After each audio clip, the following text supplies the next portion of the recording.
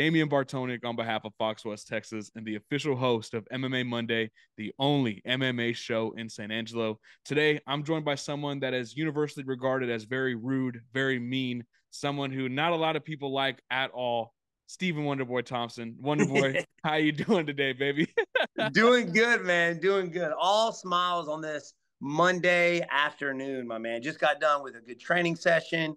Foot's feeling better. I don't know if you know, I broke my foot my last fight in two places. So I got a lot of startup pain, but I'm still back in the gym helping our guys get ready for their fights. And I'm feeling good, man. I'm feeling good. Back at it.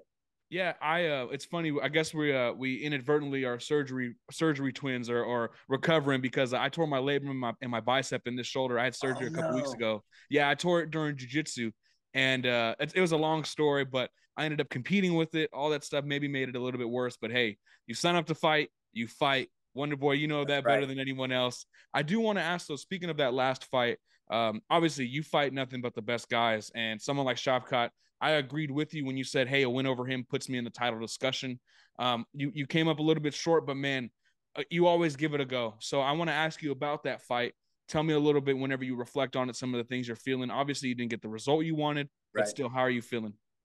I'm feeling good, man. I mean, when you think about it, this was the guy that nobody wanted to face, and I'm not the type of guy to just say, especially if somebody ranked above me, or there's a lot of guys that aren't fighting him because he is good. Like I'm always wanting to test myself against the best guy, so why not go up there and give it a shot, right?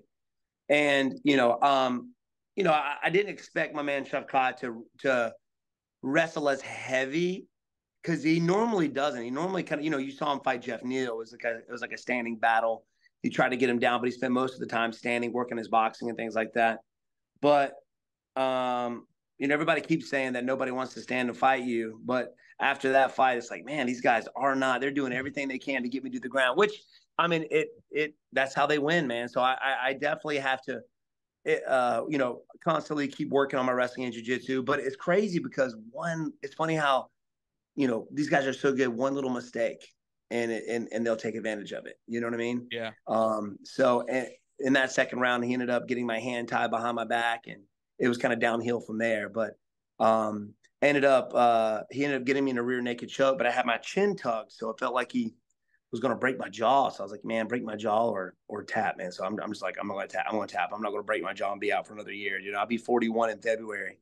But it was a good fight, man. It was a good eye opener, and I'm still ranked number 6. I'm trying to get back out there as soon as possible to kind of retain that spot, and after a few wins, fight somebody else ranked above me. So I know Colby Covington has called me out, but I don't think that's going to happen.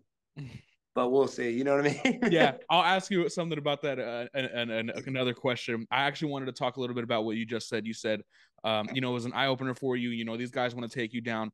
Wonder Boy, I love you, but I'm kind of taken aback when you say that because Wonder Boy, they all want to take you down.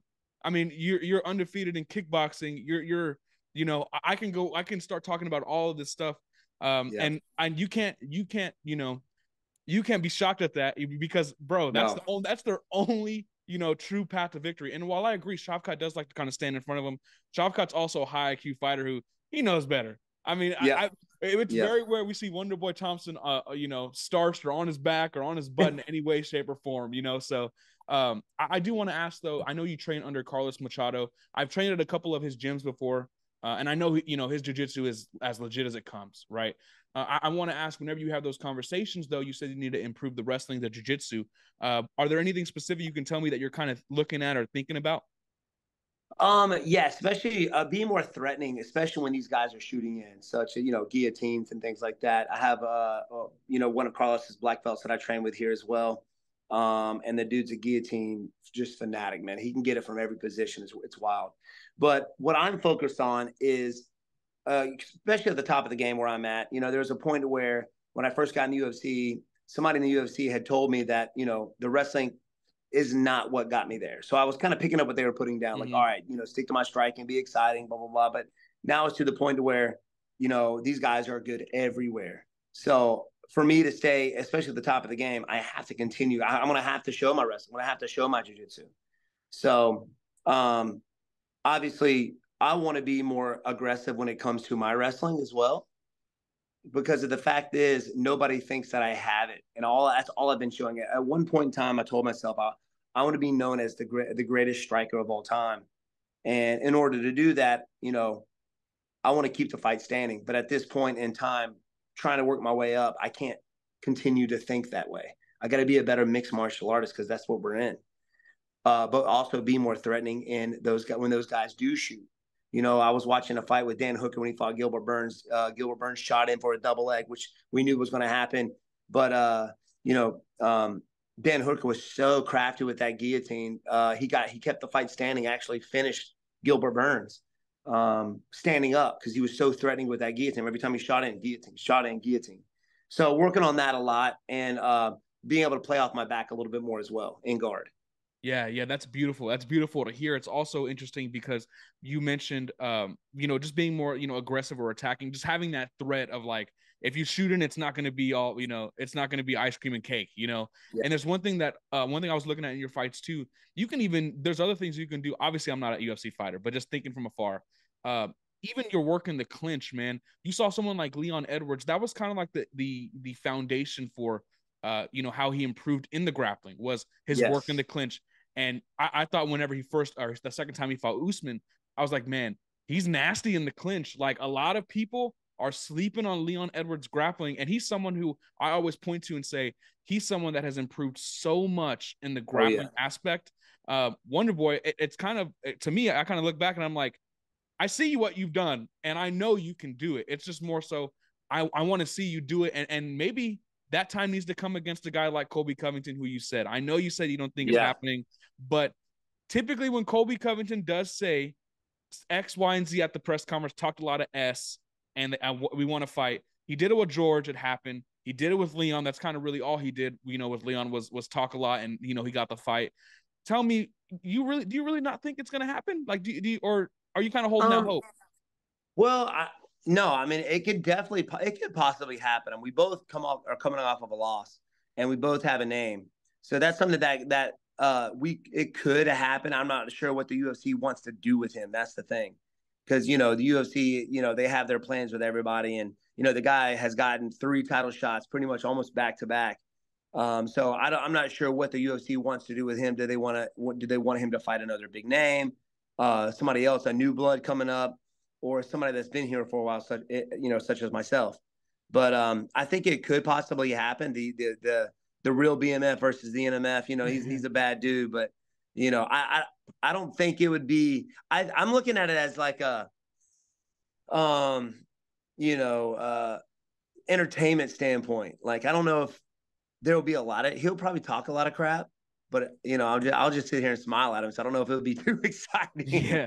Well, that was the interesting thing whenever y'all were in the press conference and he like essentially referred to you in a weird way.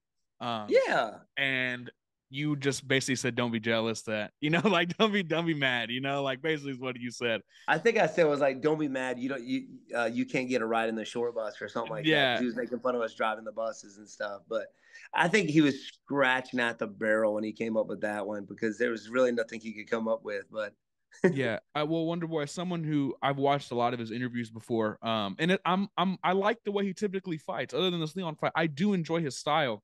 But he has said the same thing that he just told you. I don't know if you watch his interviews ever, but that's what he says about you all the time. It's legit. It's verbatim the same thing. Wonderboy refers himself to as a boy. He's a man. But like it's legitimately verbatim the same thing. So moving off of that though, if that fight were to happen, I would love to see it. I know you said from an entertainment standpoint it makes sense, but from a stylistic matchup, it makes sense too. This is the striker versus grappler. But the thing is one thing that really I think about whenever I look at that fight in a vacuum. He throws a lot of those looping shots, a lot of those head down, and I'm like, man, Wonderboy, that is not the guy to do it against. To the dome piece all day, bro. Yeah. Kicks to the dome because he leans, man. I mean, it kind of reminds me of Dominic Cruz, the way Dominic Cruz leans to the side and he got caught with a head kick. Yeah. I think who was that? Who did that? Cheeto Vera. That's right. Cheeto Vera kicked him in that. That's right. So yeah, guys that lean like that, man, they're prone to like kicks to the dome. Especially right off the bat, it's so fast to get together because they're meeting you in the middle with it. But I think that would be a fun fight though for sure. But if we do it, it should be maybe like a fight night main event or something, or or on a big card. I love being on big cards. You know, UFC 300 is coming up, and I'm disappointed I'm not going to be able to be on it, but that would be super cool. I mean, there's a lot of stuff that could happen, especially when it comes to me. I'm still ranked number 6, and I got to get back out there though, because I don't want to stay there for too long. Because if I'm out because of my broken foot, if I'm out, then guys will start winning, and then I start moving down the rankings. So I got to get back out there. I didn't take a ton of punishment the last one. Actually, I was kind of disappointed because one of my favorite feelings in the world is walking through the airport the next day, just feeling like I've just been in a battle. You know what I mean? Like Yeah. face is boom, you bruised up, you barely walk. It's like, oh man, this is the best feeling ever. But yeah, man, want to get back out there ASAP. And you mentioned you love being on those big cards. A good buddy of yours, the Notorious One, is allegedly coming back in June on the 28th. Is that, you think you would be ready for that? Would the flip be ready to go by the time we hit late June? Oh yeah, 100%. I think that would be awesome to do even on another card with the Notorious. But yeah, it should be fine. I mean, they gave me like 4 to 5, 6 weeks, I think, depending on how it feels, because there was 2 broken bones. But me doing what I do for a living, being in the martial arts, being on the mat constantly, it's like taking a little bit longer to heal just because I'm on it all the time. So yeah, man, it's just kind of like a touch and go thing. Like sometimes it feels good, sometimes I get that start of pain, and I just got to kind of watch it. Yeah, you just got to monitor it very closely. You don't want to do too much. I'm not trying to say you're old, but especially when you're a little bit older in the fight game, you got to really kind of be patient with it. A That's couple more right, for man. you, man. I was wondering, and this is kind of a weird way to put it, but I was wondering, is there like a Wonderboy wish list of maybe opponents or goals that you have for this year or at this stage of your career? Is there anything in particular that you're trying to attack and conquer as we kind of hit your early to mid 40 kind of range? Yeah, man. I mean, here the past year, I've really been focusing a lot on more, especially in training camp, on my recovery time. So to kind of amp that up for 2024 as well, to make sure my body is nice and healthy stepping out there. Last thing I want to do is be another one of those guys who, don't watch it. They're constantly fighting, taking a lot of punishment, and it's one of those guys. I don't want to say any names, but it's like, man, I shake my head every time they step out there because I know they're just taking more damage. Yeah. There are a few guys out there right now that I wish would kind of hang it up, but I don't want to be in that same boat. But another goal for 2024 obviously is to work my way up. I would love to fight Leon. I think that would be a great matchup, man. It'd be a fun fight. Obviously, that's always the top of the goal, but just constantly bettering myself, man. I feel like if that's my mindset, if that is my goal, period, the success will come. I know a lot of people are just focused on the title or just focused on this. But if you're constantly trying to better yourself every day, slowly but surely, you'll get there, and it will definitely pay off. So not just in the octagon, but outside of that as well. You know, um, strengthening my relationship with my family, friends, obviously God, and continuing to pursue my dreams in the fight game, man. Like I said, I've been doing this since I was 3 years old. Been fighting since I was 15, and man, this is something that I told my dad that I would do when I was 12 years old when he brought me to UFC 2 in Charlotte, North Carolina. This is what I'm going to do, man, and I love to do it, but I want to do it in the healthiest way possible. So focus on health, focus on and bettering myself every day. Absolutely. And we were talking a little bit off the air for those that didn't hear it about the old UFC days, man, with the big old shorts and the promotions and the banners. Yeah, Wonderboy's been doing this for a hot minute, man. But I do want to ask you this as well. I ask this typically to every fighter who's ranked or on the come up or trying to win the belt. Obviously, you're all trying to win it, but whenever you're in a different position, a lot of times fighters before they receive the physical belt, they already believe that they are the champion. It's just more so that the belt is the deciding factor, the validation, right? For Yep. you, do you feel like you are the champion, or you are a champion despite not having the physical belt? 100%, man. I feel like anybody that steps out there and puts it all out for everybody to see is champion in my eyes, man. There's a lot of keyboard warriors or people that say they can do this, but they can't.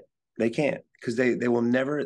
They don't have the discipline or the drive to put out there what these fighters put out there. The grind on the day, and everybody goes through a grind in different ways, but when you're in a combat sport, it's a different grind. if you know what I mean. I mean, you do jujitsu, you know what it's like, man, having forearms and people falling on your legs, people picking you up and slamming you on the reg. It's punishment, man. But in my eyes, everybody that steps out there and puts it on the line for the world to see is champ.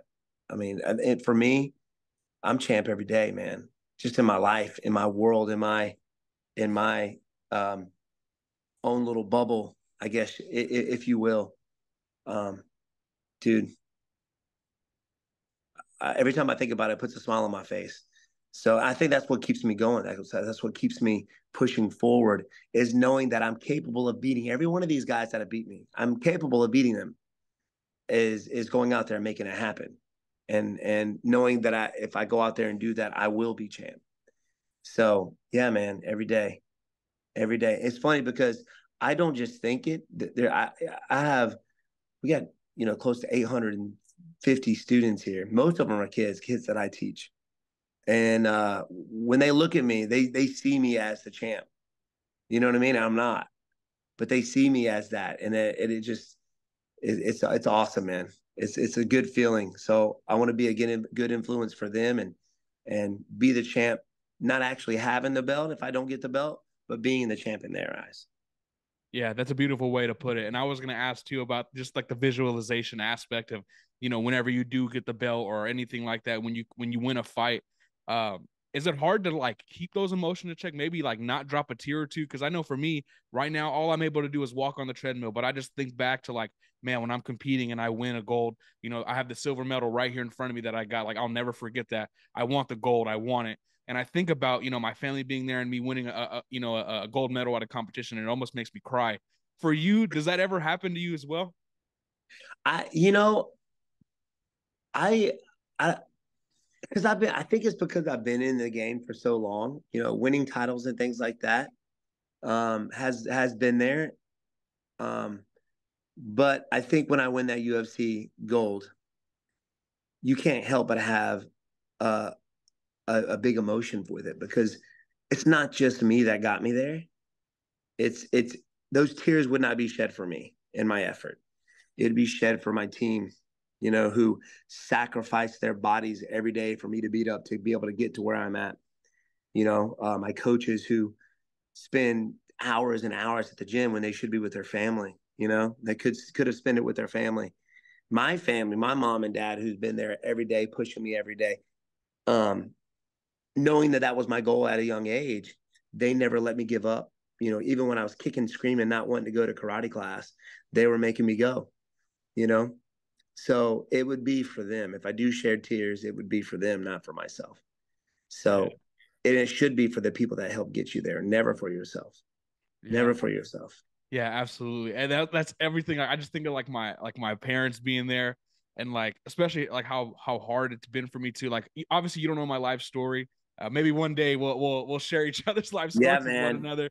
But yeah, it's just, I feel you 100%, Wonderboy, and this has been a pleasure for me.